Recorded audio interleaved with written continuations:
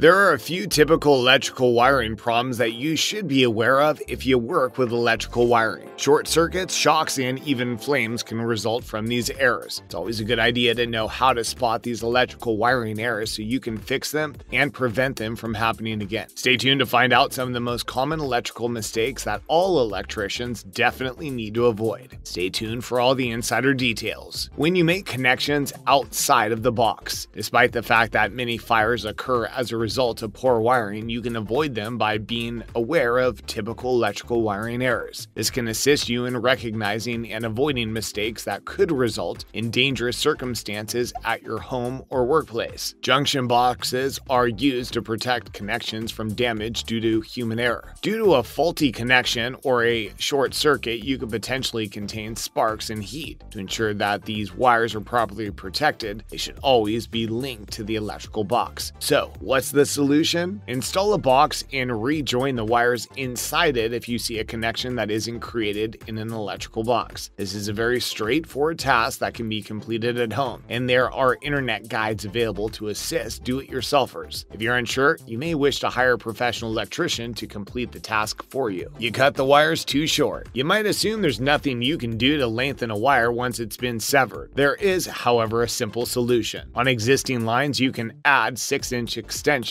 Hardware stores and home improvement centers sell wire connections that are easy to install in confined spaces. So what's the answer? You might assume there's nothing you can do to lengthen a wire once it's been severed. There is, however, a simple solution. On existing lines, you just add a 6-inch extension. Hardware stores and home improvement centers sell wire connections that are easy to install in confined spaces. Starting a project without a permit. All electrical installations must be wired in accordance with codes that are based on safety requirements. When you work with a permit, you can rest assured that your work will be inspected and approved after the project is completed. The building department and inspector in your area are excellent sources of information. The first issue is that this project was completed without a permit by someone who was unsure of the codes that were required for this installation. The installer would have utilized acceptable methods and materials and avoided a lot of heartache and frustration in the future if he had obtained a permit and worked with the inspector. Leaving plastic unprotected. Another common error noticed in the electrical industry is leaving plastic unprotected sheathed cable. Cables with a plastic sheath that are exposed between framing members are readily damaged. In fact, the electrical code mandates that wire in these places be shielded. If cable runs beneath the framing of a wall or ceiling, it's extremely vulnerable to damage. So what is the solution to this issue? Nail or screw a 12-inch thick board alongside the exposed cable to provide protection. It isn't necessary to staple the cable to the board. If you're running the cable along a wall, a metal conduit is a good option. Replacement of fuses. This one may appear to be pretty obvious, but it's a common mistake in the electrical world. The safety systems of breakers and fuses protect the wire ampacity ratings as well as the electrical flow to all connected equipment. When a fuse continues blowing, it's common for people to believe it simply needs to be replaced over and over, or that a larger fuse or breaker should be used. Unfortunately, this is one of the leading causes of house fires, and replacing fuses on a regular basis is dangerous. If a fuse or breaker keeps blowing or tripping, there's a problem with the circuit wiring that needs to be addressed. Overloading the outlets. One of the most common electrical errors is overloading power boards or outlets. Many adapters and power boards with multiple outlets may not appear to be a problem, but if a circuit is loaded with more amps than it can manage, the breaker is more likely to trip. When power boards and outlets are overloaded with large appliances like air conditioners, refrigerators, and dishwashers, the risk increases dramatically. When it comes to the use of drop cords, electricians advise only using them if they have the requisite ampacity. Using incorrect sizes and fixing of wires and outlets. Using incorrect sizes and incorrectly fixing both wires and outlets are two more common mistakes that beginner electricians will make. The term gauge refers to the various sizes available in electrical wires. Wires of various sizes are used for various operations and purposes, and the gauge of the wire also determines where it should be utilized. Overheating or a shorting of the fuse or circuit breaker might occur if the wrong wrong size wires utilized for the electrical current. As a result, it's critical to utilize wire and devices that are rated correctly for the amperage they'll transport. Additionally, we've all seen outlets and switches that appear to be suspended from the wall. You could even have a few of these at your home or office. Outlets and switches in this condition are extremely dangerous. The wires can detach from their terminals when appliances are plugged into loosely fitted outlets, causing arcing and overheating. Installing cables without a clamp. Installing any cable without a clamp can be a tough job and also lead to some disastrous mistakes. If the cable's not clamped, it might wander around and cause strain on connections. If the wires brush against a sharp edge in a metal box, the installation can be cut. As a result, wires must be connected to the box using a cable clip that has been approved. Cable clamps are not required in single plastic boxes, however, the cable must be stapled within 8 inches of the box. The cable needs to be stapled within 12 inches of the box in a bigger box with built-in clamps. So what's the answer to this dilemma? Installing a clamp is a pretty straightforward solution to this problem. You must, however, ensure that the cable sheathing is trapped under the clamp and that about 14 inches of the sheathing is visible inside the box. Cable clamps are integrated into several boxes. If this isn't the case, you'll need to purchase the clamps separately and install them alongside the cable. Reversing cold and hot wires. When a hot wire is connected to a neutral terminal in an outlet, an electrical shock can occur, which can be lethal. Because the electrical system may function normally despite the unknown threat, you may not discover anything is wrong until someone is electrocuted. So what is the solution? The easiest and quickest solution to prevent this from happening is to be knowledgeable with the various colors of electrical wires, their functions, and how they should be connected properly. Here are some great solutions. Outlets and light fixtures should always have white wires attached to the neutral terminal. A silver or light-colored screw is commonly used to identify neutral terminals. The other terminals should be linked to the hot wires, not the neutral. The ground line will be a green or bare copper wire. Finally, connect the ground to the green grounding screw, a grounded wire, or a grounded box.